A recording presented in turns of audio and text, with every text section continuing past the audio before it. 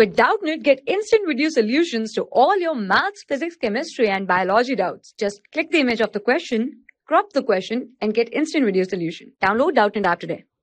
Hello everyone. A particle is moving along a straight line OX.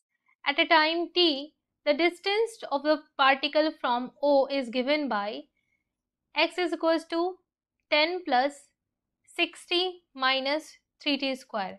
How long it would take the particle travel before coming to rest? So if you see, we want the distance traveled before the particle will come to rest. So if you see here, when the particle will come to rest, the differential of that will give the speed will be 0. So it is 6 minus 60. If you differentiate it with, will make it 0. So at t equals to 1 second, it will be at rest. Now you can just put the value of t is equals to 1. So it will be this 3, 1 square. So if you see 16 minus 3, it is 30 meter.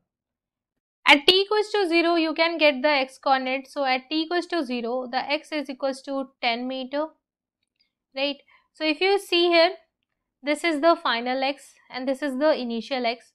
Distance travel will be equals to x final minus x initial. At t equals to 0, this is the x, and at t equals to 1 second, this is the value of x. So we wanted the difference. It is 13 minus 10, it is 3 meter. And this is the answer. Thank you. For class 6 to 12, IIT JEE and NEET level. Trusted by more than 5 crore students. Download Doubtnut app today.